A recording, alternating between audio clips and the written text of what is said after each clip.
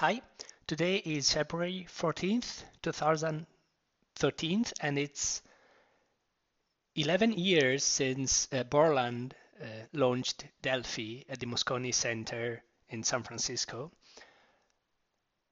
My name is Marco Cantu, and I'm here to show you like a very short video about what Delphi used to be.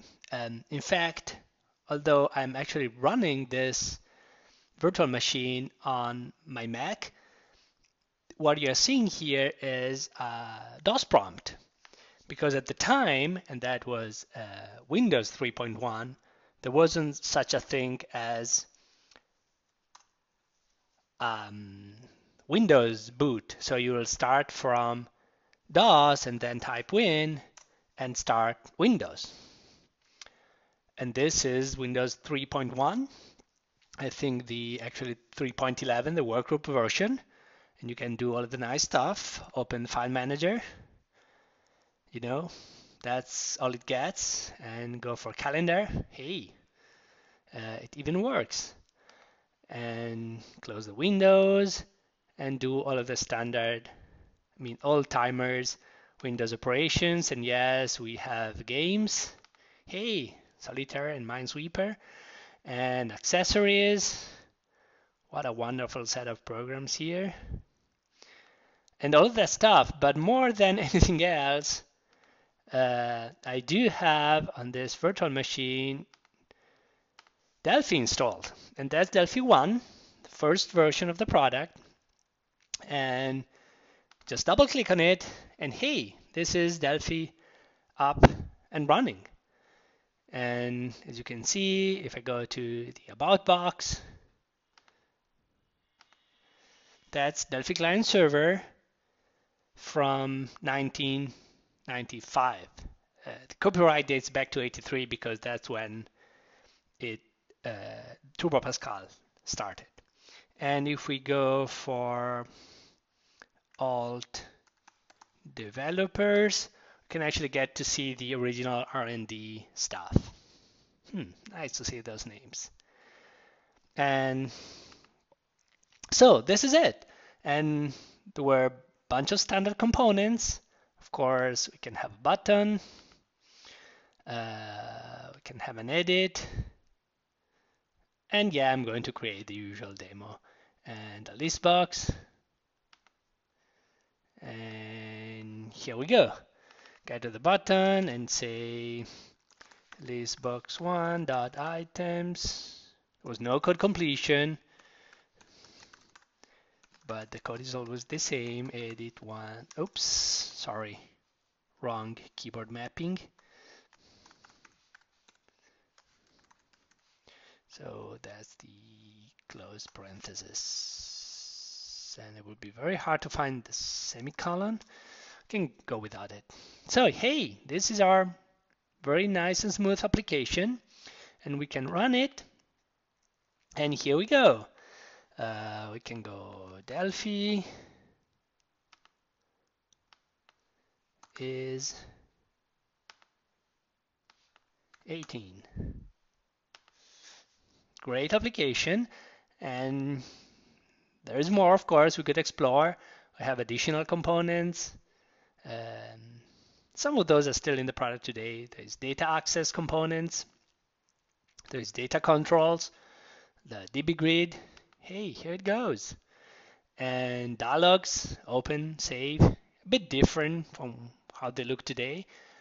System components, there was all a DDE media player. Very bunch of very nice things. And we could display the media player output onto a panel. Yeah, I don't think I have a video on this system anyway, so it would be pretty useless, I guess. But that was the idea back then.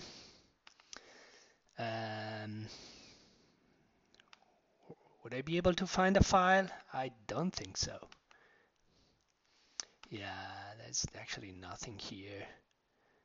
In the gallery, nope. These are the standard apps that were available back then. documentation or anything else, anywhere else on Windows. I don't think it came with any actual video. So, well, sorry, shouldn't have gone through this demo. Anyway, let's get rid of the panel. Oh, not like this. Whatever.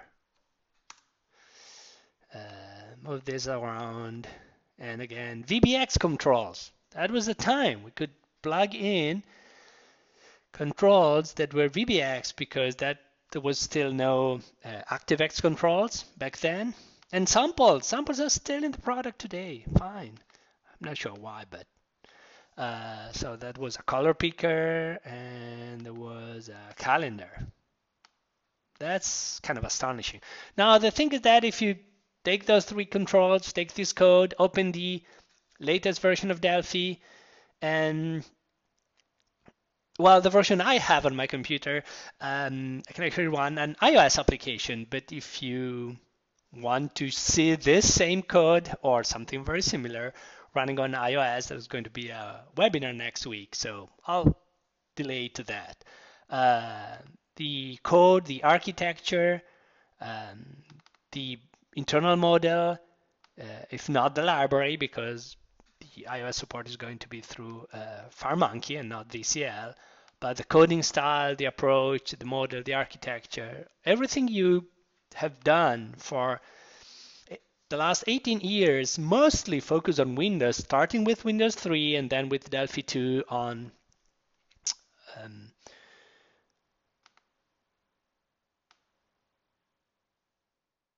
that's interesting. Okay. And then with Windows 95 in Delphi 2, and then after version of Windows, what we've recently added is Mac support, and what's coming next, very real soon, is a native iOS support. So this is kind of a short peek on some very old Delphi, the first version, up and running, but it's not just a look to the past. We are ready to get back to the future and move Delphi to mobile development with iOS and Android support. Okay, was what I wanted to show you. Hope you enjoyed it. Stay tuned. Bye.